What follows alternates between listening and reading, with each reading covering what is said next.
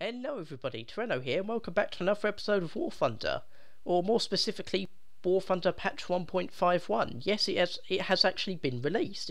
This was ridiculously quick, this patch. They only opened the dev server like twice, and I'm pretty sure that was only a week or two ago. This is probably one of the quickest patches I can remember, at least. So in this episode we're going to quickly go over the patch changes, the patch notes, tell you what's changed within the game, additional vehicles, game mechanic changes, etc, etc. So let's get straight onto it, starting off with Great Britain. Now I haven't got much time to actually look at each vehicle in that much depth, plus I have looked at them in depth on the dev server, which I'll link you to, my dev server episodes. But the first vehicle is the Firebrand TF4, a new carrier vehicle, or aircraft. It's a bit of a fighter bomber. It carries torpedoes, bombs, rockets, up to 1,000 pounds of bombs, or 1 torpedo or 8 rockets. Pretty big aircraft. Max speed 412 miles per hour. Battle rating 4.7. The next aircraft is the Hurricane Mark 4. Oh, just Mark 4. I thought it was Mark 4B for some reason. So we'll take a look at that very quickly. Again, two 40mm cannons.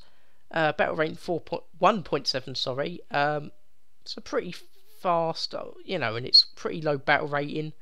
It's got two 40mm cannons. Now, difference from the dev server is it can actually get, what's the word for it? HEFT, High Explosive Fragmentation Incendiary Tracer. In the dev server it only had armor piercing, so that'll make it better for dealing with enemy aircraft. Now we'll move on to Japan. Now, I'm not going to look at the new models of aircraft, because again, I've looked at them in the dev server. Britain does get a Hurricane Mark 2B with a new model, but again, this is just a graphical update. Japan's got the J2M5 and the J2M5 Premium and the KI-44. J2M5 Raiden regular, battle rating 5.3 for 20mm cannons. 2 are Mark 2 and 2 are Mark 1. Again, and it carries 60kg bombs, like most Japanese fighters.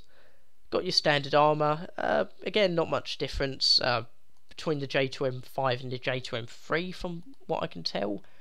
J2M5's a little bit faster though. They're both the same battle rating, so Gaijin obviously didn't think there was enough difference to warrant changing the battle rating. J2M5 Premium's got two 30mm cannons. No, I don't want to order that. So this will be, for taking out heavier aircraft, bombers and such. It's got a decent rate of climb, 18.2 meters a second, 3,850 Golden Eagles, and battle rating of 4.7. And does it carry, no, does it carry any bombs? I believe it carries two 60kg bombs. Yes, it does. We'll quickly move on to the KI-44 one. Preview, again, two 12.7mm machine guns, two 7.7mm machine guns. Pretty nice looking aircraft, very slim, and pretty good rate of climb, 21.6 meters a second. Doesn't carry any bombs, but you can change your ammunition. This would be good at intercepting bombers if it wasn't for the quite bad armament, but battle rating 2.7, the bombers aren't going to be that powerful, I don't think. Don't think there's anything else for Japan. Go to the USSR, which has got, I think, pretty much all premiums. Some loadouts have been removed for the, where is it? Oh, the R2 Type 3M. They actually removed, yeah, they removed, they removed some weapons or modifications. I've rebought all the unbought stuff, but I don't know what they've actually changed about it. It doesn't mention in the patch notes anything other than new model. But again, we're not looking at the models today. I will link you to my dev server episode where I did look at them. We'll look at the Hurricane Mark 2B, which is a Lend-Lease aircraft, and the Russians have changed it. It's actually faster than the regular Mark 2B, and it's got two 20mm cannons and two 12.7mm machine guns, and it's got the nice little Soviet camouflage. I do apologise for my voice is going, been a bit ill the last day or two. Now, as you can see, you've got your standard ammunition loadout, and you can carry 8 rockets, so change your ammunition and carry rockets, which is, pretty good. The next Russian vehicle is the Yak-3 VK-107. It's basically a Yak-3P, but it gets one less cannon, one less B-20S cannon. I've lost it. Here it is. And it's quite a bit faster, 444 compared to 397. Quickly give you a look of it. It's 6,090 Golden Eagles, which seems a bit of a rip-off for me. Personally, I don't really fly Russian aircraft, so for others it may be a bit different, but it's a nice looking aircraft. I don't think it carries any bombs or anything. No, just change your ammunition loadout for the 20mm cannons.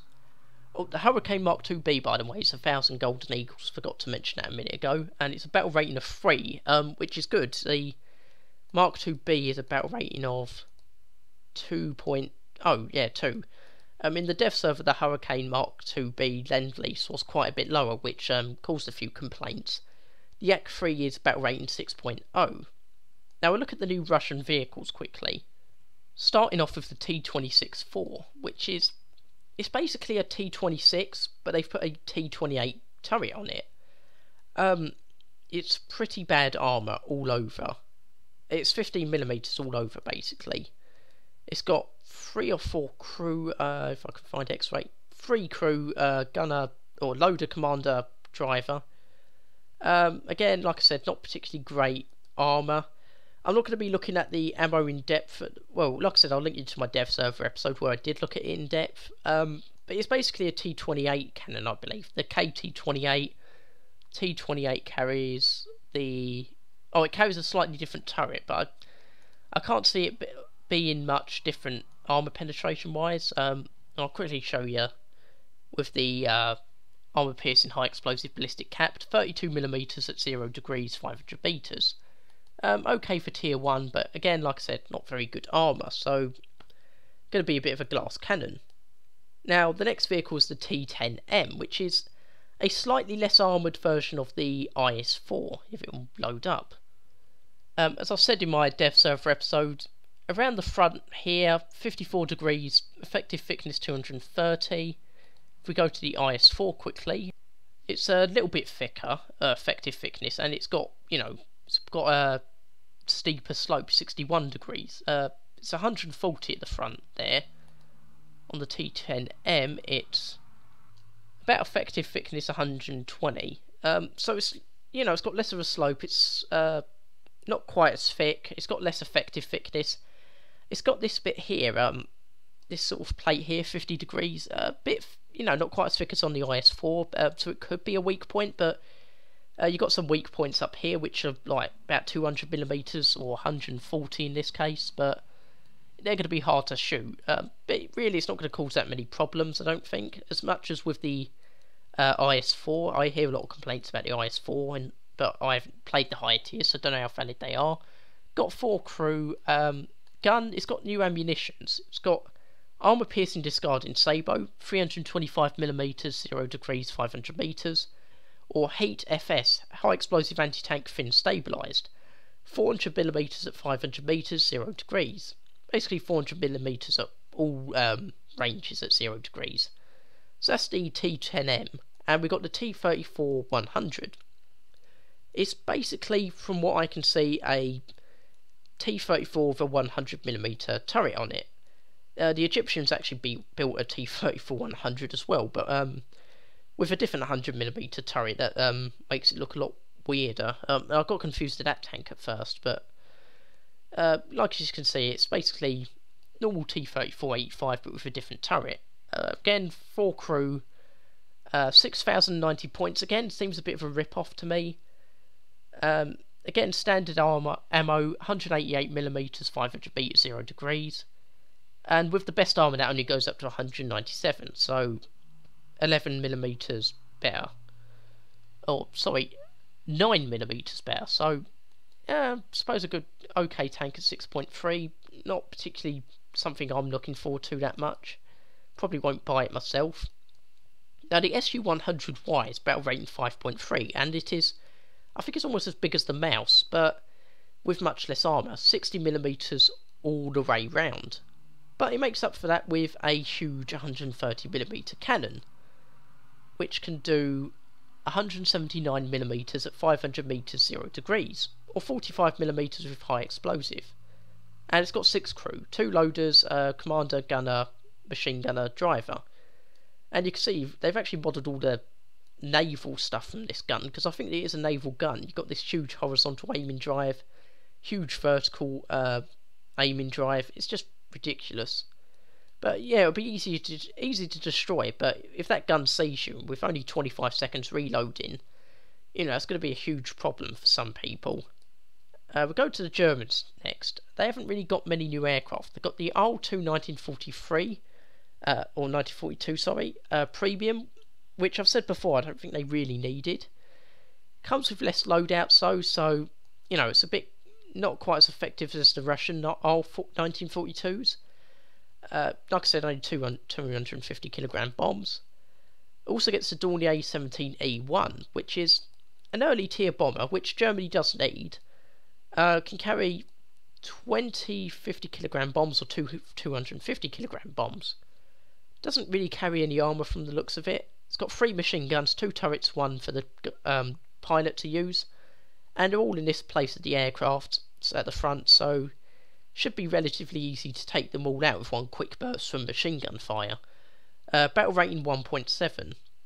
I think that's pretty much all the new aircraft. There are some new models for the BF-109 E1 and E3, but again, I've looked at them on the Dev Server episode, which I'll link you to. Now, Germany gets a few new tanks. It gets a new reserve tank, Panzer 35T. You can see I've already got some stuff unlocked for it. Not particularly great gun, with the best ammo, APCR, or sorry, yeah, APCBC, 46mm at 500 meters, 0 degrees. But again, tier 1, battle rating 1. Bad armour, it's 25mm all round, and there's rivets, you know, with spalling, if that's been introduced now. That's going to cause quite a few problems. There's something like, is it 4 crew? Yeah, 4 crew, driver, machine gunner, commander, loader. So, okay for tier 4, but it's going to be penetrated by anything. Any shell's going to take out practically the entire crew in one hit. The next new tank is the Leopard 1 at battle rating 7.7. Now, this is kind of the opposite of the T10, in that it's lightly armoured and, you know, quite fast. But it has a huge problem.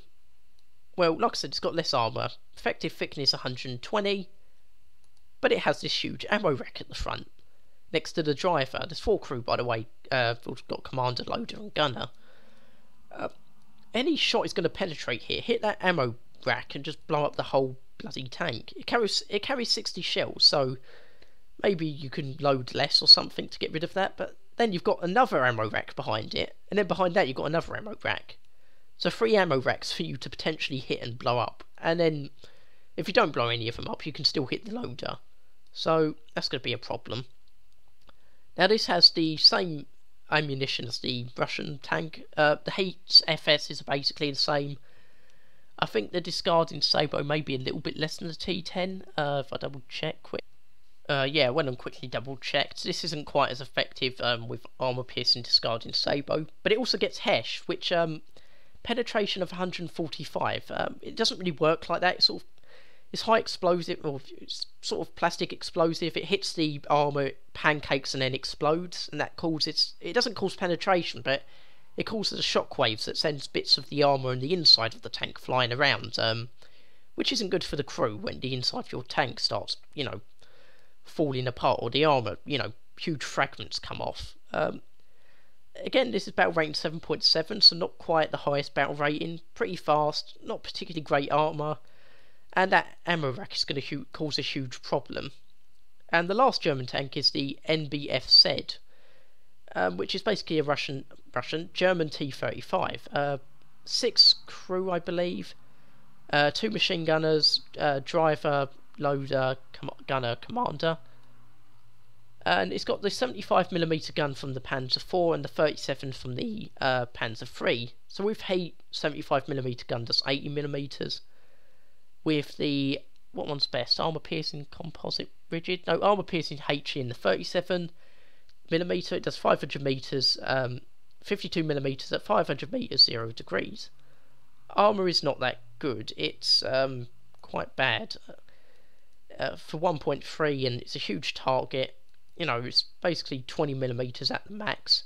Even with sloping, you only get to like 30 odd millimeters. And this is 1,750 Golden Eagles, which seems a bit expensive. Where's the Russian SMK? Yeah, the SMK is 1,300. That's way more effective than at tier 3, or was it tier 3? Oh, it's a tier 2, but high tier 2, battle rating 3.7. And the NBF said is tier 1 is 500 points more expensive. That doesn't really make sense to me. I don't know why they've done it like that. But now we move on to the Americans, and they've got, again, new models for the F2A 3-in-1. They've also got new aircraft, the A36 and the SB2C-1C. Now, the A36 is based on the P-51. Basically, it's a P-51 for dive bombing, an attacker role. It's got some basic armour, not great, armed with 6 machine guns, and they've added the bomb loads that wasn't here on the dev server. 2 £100, £250 or £500 bombs. Battle rating 3, 9,200 RP to unlock. And they've also split this line into two. You've got the bomber line and the attacker line now. Before it was sort of meshed into one. You had the naval attacker and the army attacker / bomber. The next vehicle is the SB2C-1C. Again, looking at modifications, it's attacker, dive bomber, or naval bomber. 1 torpedo or 2 £250, 2 £500 or 1 £1,000 bomb. It's got 2 20mm cannons and a turret at the back. You can actually see this bit around the tail. Apparently they had bug reports about that not being finished, but apparently that is actually meant to be like that. Something interesting is they've actually modelled armour on the gun, which I don't think they usually do. I hope they're going to do that on all the guns to help introduce additional protection for the crew members. You've got your standard armour and bulletproof glass around the pilot. Don't think there's much else to say about this aircraft. Battle rating 3.3, RP 11,000. So that's all the American aircraft. We move on to the American tanks, the Super Hellcat and the M60. We'll preview the Hellcat first. It's basically an M36 Jackson turret on an M18 Hellcat, basically. There's not much to say. It's got 2 APC-B siege shells. The second one's actually worse than the third one, at 500 metres at least. But it does sort of do better at longer ranges compared to the stock ammo. You can also get APCR, 500 metres, 278mm penetration at 0 degrees. Armour isn't that great. It still seems to have a placeholder stat card for turret armour at least. You can see that's 30mm thickness, but the turret's armour and the stat card is 12mm. Standard crew, you've got your 5 crew, machine gunner, driver, commander, loader, gunner. I think this will be a pretty good tank. It's still got the same speed as the Hellcat, I think, 45 miles an hour. Hellcat has, 45 miles an hour, unless that's a placeholder still. But we move on to the M60 quickly. Now, this is a bit of in between the T10 and the Leopard 1. It's got better armour, effective thickness at the front, 180 odd. It's got a decent turret armour, quite well sloped. Sides, it's not very good, and the rear is quite bad, but the front at least is, relatively good. It's got this weird cupola at the top. They've added like a machine gun turret off of, what's the tank's name? Oh, I'm trying to remember it. The M3 Lee. They've added this weird machine gun turret thing at the top, which I can see being a bit of a weak spot. I don't know why they added that in real life. I can't see why they thought to add that. But then again, in real life you didn't have super accurate guns like we do in game, but that could be a bit of a weak spot. The commander sits there, again, 4 crew, they've got rid of the machine gunner, driver, commander, gunner and loader. And this is done one better than the Leopard. It has 2 ammo racks at the front. You've got an ammo rack here on the left. You can go through the ammo rack, hit the ammo rack behind that, and then hit the loader. So 2 chances of setting off ammo and killing the loader. If you shoot in the middle, kill the driver, chance of setting off this ammo here at the back. Hit the right, hit the ammo here, and potentially take the leg off of the gunner. So, yeah, that's going to cause some problems, but it's got decent armour to deal with that. And again, it's got armour-piercing discarding sabot, not quite as good as the T10s, but it's got the same HESH and the same heat FS, 400mm with heat FS, 145mm with HESH. So now that we've looked at all the new vehicles, what other changes have been made in patch 1.51? Now, if we go to the Panthers, it says here changes in vehicle models. For all vehicles of the Panther series and self-propelled guns, external screens on the lower part of each vehicle have been added and accounted for in the damage model. So, I assume it means these bits, which I don't think were modelled before, in at least, or they didn't count as armour. They're only 5mm, but that could help a little bit against heat. I think it's meant to disrupt, it's all cancer-spaced armour, which is meant to disrupt the jet it sort of gives out. And you know, with the armour model system, it might cause the occasional bounce. You know, it's better than nothing, but again, not expecting huge changes out of it. Again, looking through the patch notes, multiple tweaks and fixes to the shape and thickness of armour elements on several vehicles. Fix the number of crew members displayed for the KV-85, changed from 5 to 4. So have they actually removed crew, or was it just telling the wrong number or something? Just check. We're on the stat card, it doesn't mention crew, so I'm assuming they've moved a crewman. We'll quickly check that. X-ray, yeah, there's only 4 crew in there.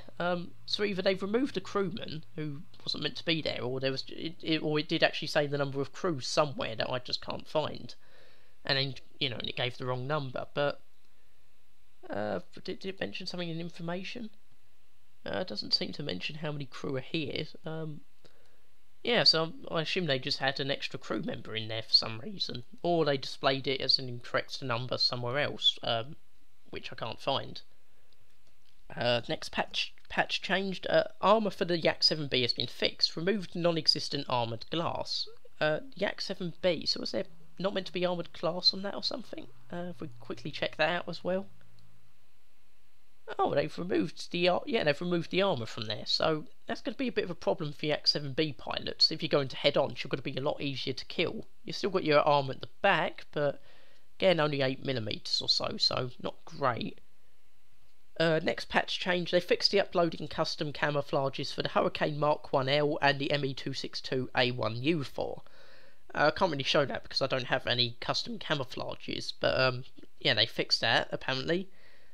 Fixed the display of offensive weaponry damage models for the HS129B2. Wait, fix the display for offensive weaponry damage model. What does that mean? Does that mean they've changed the armour, or are they not showing all the loadouts or something? Again, I don't use it. You can attach additional cannons. Is that the difference? Again, I've never used this aircraft, so I have no idea what they've actually changed. We checked the armour. I did hear some complaints that the armour wasn't modelled properly. Again, I've never used this aircraft, so I don't know what I'm looking for. The patch note isn't exactly that clear. Yeah, it seems to have standard armour. Seems to be okay armour, and again, that's all the weaponry that you can unlock, and not really sure what this change means exactly. If I find out, I'll add some information into an annotation or something for the video, but again, I can't really see what they've changed.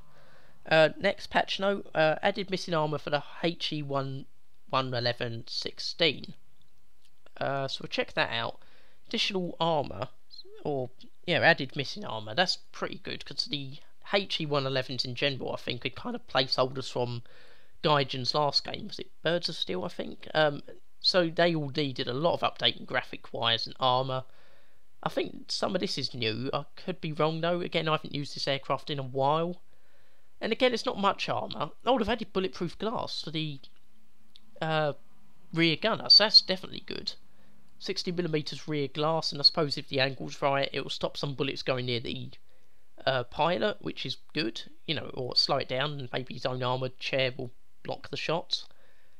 So this isn't going to help much against higher caliber weapons, but against the lower caliber weapons at lower tiers, this may, you know, help the HE111 H16 somewhat. You know, it's a very good change. I'm glad they've added the missing armour. Next patch change. Fix the display of offensive weaponry for BB-1 aircraft and SU-21 lineup. Or SU-2 lineup. I don't know why I said SU-21. Check the BB-1. I'm not sure what they've changed again. Does it mean they weren't showing some of the bombs you could carry or something? Oh, it doesn't really make sense, that sentence. Or maybe I'm missing something really, really obvious, or I probably am. Um, I'm not really sure what they mean, display of offensive weaponry, or do they mean when you're flying it doesn't show the bombs being carried or something? Or there's something I haven't unlocked with the SU2. Oh, I thought maybe they'd added new bombs. But again, modifications.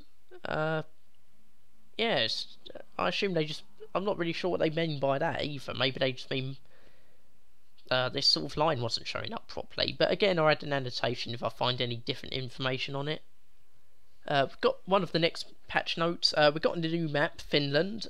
We've got a new event in the game called Enduring Confrontation. Now, I haven't played it, but from what I understand, it's quite a bit different from what we have at the moment. It's like you get these really, really long battles with unlimited lives. You start off with lower tier aircraft, and as time goes on, you unlock points, you get access to higher tier aircraft, and there's specific objectives. So fighters have to go for enemy aircraft, attackers have to destroy AA emplacements, tanks and stuff, and the strategic bombers have to destroy, strategic targets. And obviously, as you complete these objectives, you get more points to unlock new higher tier aircraft, and you get nearer to victory. These battles are meant to go on for hours and hours, and I think you can join the matches whenever you want. So that seems quite a good idea. I used to play a game called Battleground Europe, that was an MMO, first-person shooter type thing, but it seems to be sort of heading towards that direction. This game mode, a lot less time, and it's going to be realistic and simulator battles, I think. I'm pretty sure it's confirmed realistic and simulator battles. Perhaps this is to gathering data for the World War mode, which I haven't heard much about in recent months, so I assume it's towards gathering data for that and, improving that game mode. I do apologise about my voice going a little bit. Been a bit under the weather the last day or two. New aircraft arcade missions have been added. Apple Gardens has got Ground Strike, Approaches to Moscow, Ground Strike, Kalkin Gol, Saipan both got Ground Strike, Gorge and Foothills have Front Line, and for realistic missions, Korsun and Morstock have both got Front Line. So, I haven't played that game mode much, but it was quite fun when I did play it. You've got it looks like trench warfare. You've got these two lines of machine guns and artillery, that sort of stuff, and then you've got tanks coming in from behind those lines to do battle in no man's land or force a breakthrough. Not sure about adding it in realistic battles, but I had fun with it in arcade. Again, in the patch notes, there have been changes to, lots of different maps. Krimsk, Jungle, Eastern Europe, Carpathians, Karelia, Bright Rock, Fortress and Battle of Hurtgen Forest. So these are all ground forces maps. Krimsk, they've removed a known unfair vantage point. Areas have been flattened. Don't know what vantage point. Jungle removed known unfair vantage points. Eastern Europe, balance changes have been made to the central capture point. Carpathians added a new shelter position, some changes to unfair winning conditions. Karelia, some changes to unfair winning conditions. Balanced White Rock Fortress, balance changes to the northern capture point. And Hurtgen Forest, balance changes at the third capture point. Now again, I haven't really played a lot of those maps recently, so I don't know what all those changes mean, but they may mean something more to those of you listening. I thought it'd best to read them out at least. Just going to swap the camera so we're actually recording the patch notes, because I don't think there's much else to show in game at the moment. But we move on to research and economy. The amount of research points awarded for the destruction of ground vehicles now uses a similar system to aircraft battles, and vehicle BR difference will also be considered. Now, this is a pretty major change, because they actually changed how much research points you got from ground forces. Like, they put it right down quite a while back. Basically, the problem was there weren't many tanks. People were unlocking them very quickly. I think the argument Gaijin used was that there was a lot more opportunities to get kills. It was a lot easier to get kills than with aircraft, so they reduced how much RP you could get. Now that there's more tanks, and for 3 different nations rather than 2, they, obviously they've put it up again. Maybe not to where it was, or maybe not on par with ground vehicles, but a lot higher than it was before. So this will be quite good. This is a very welcome change, for me at least. The amount of research points awarded for the destruction of ground vehicles has been slightly increased, again to do with the above point. Added missing traverse adjustment drive modification for self-propelled guns. The Panzerjäger Panther, Panzerjäger Tiger, Tiger P Ferdinand, ISU 152, 100Y, SU 100, 122, 12254, 152, 85, 90, 43, and the 85M. Oh, that was a lot to say. Again, the lineup for the US nations been changed. Like I said, one for bombers, one for attackers and dive bombers. New damage model. A new indicator for ground vehicle and aircraft damage model has been introduced. I believe it now sort of shows a bit more clearly when you're in game itself. I haven't tested this myself yet. A new system for tracking shell fragments has been introduced. More complex and unique shape and different fragments with different amounts of energy.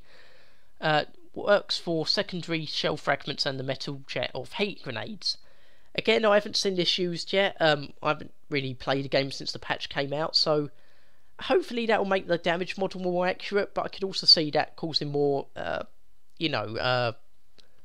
unlikely events to do, and probably causing a bit of complaining, because there's going to be one fragment that just sort of does something it really shouldn't do and get someone killed in game, and hopefully this will make it more accurate, the damage model. Increase the efficiency of piercing projectiles with discarding sabre against sloped armour.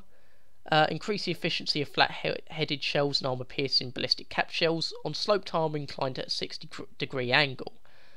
Fix the ballistics of piercing projectiles with a discarding sabot. Cross-section on which ballistics will be calculated correspond to the core size of the projectile, not to the projectile's sabre. Or sabot, sorry. So I'm assuming that when it was calculating the size as being, the whole thing rather than the actual projectile that, hits the tank once the sabots have fallen off. So again, hopefully all these changes make the damage model a bit more realistic and accurate. Weaponry, HESH has been added. Causes fragments to hit targets inside the vehicle due to spalling. Doesn't say if they've added spalling for all projectiles, because I believe all projectiles that don't actually penetrate do cause a bit of spalling, or should be able to, there's a chance of creating spalling in real life. So I don't know if they've added spalling in general or just for HESH.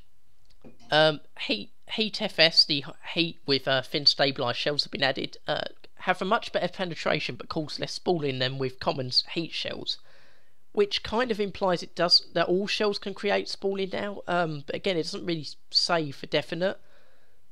We'll just swap it back to War Thunder again, because the next change is actually in game. It's the addition of the BP367P. I assume they mean this APCR because there isn't a BP, but there is a BR367P. Armour piercing composite rigid.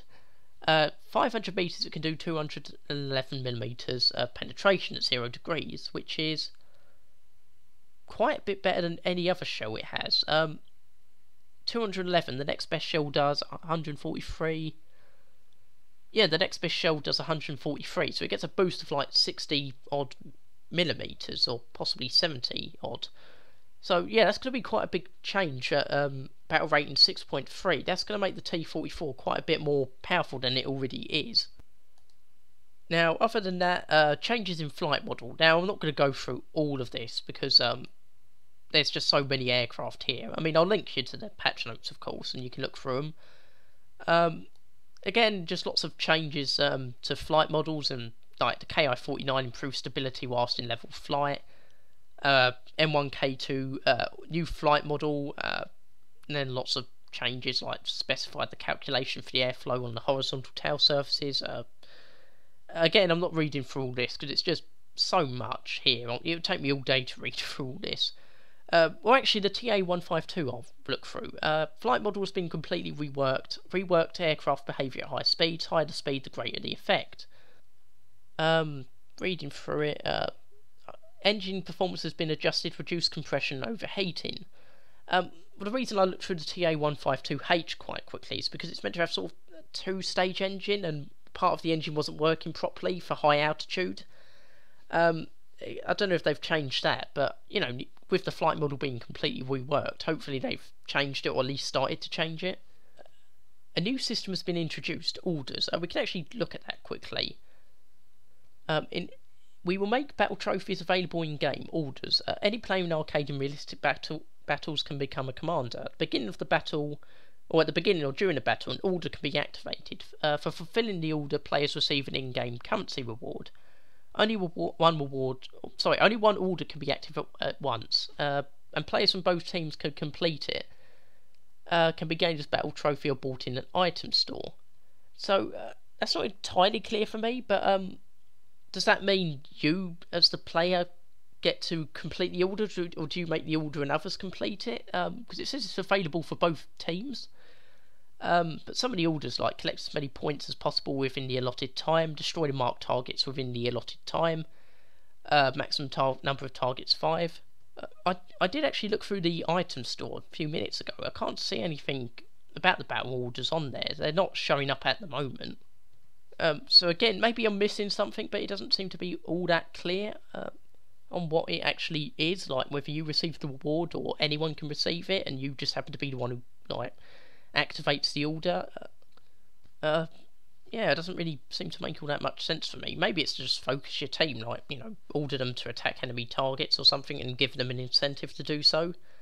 Another new thing with the interface, added a function that allows the marking of locations of enemies in combined realistic battles. By landing a shot on an enemy with your main gun, all players in your team will, for a limited time, be able to view the targeted enemy's location on the minimap. So that's quite a big difference, because that will show the enemy on the minimap if you shoot them for all your team.